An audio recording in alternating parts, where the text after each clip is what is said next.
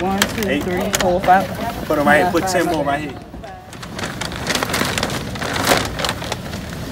Going from different communities, making sure that our people get something to eat, making sure that the seniors eat every day, and just basically giving a helping hand during the time of need. I grew up here and I feel like it's very important for me to get back here because I love my community and I feel like we are one.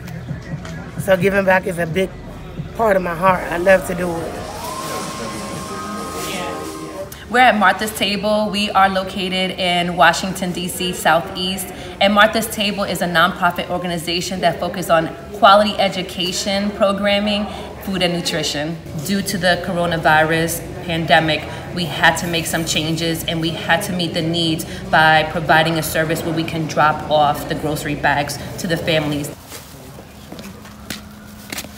We may have families that don't have the resources to get to the grocery stores, right? Because some of our families live in communities where they only have a corner store. They're miles away from a grocery store. So we want to make sure that our wagons are getting to those communities. I have two friends, and someone else I know has already contracted the virus.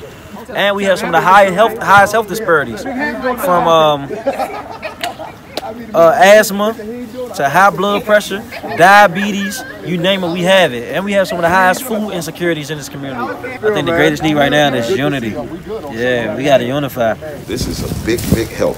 I mean, the oranges, the sweet potatoes, and the bananas and everything.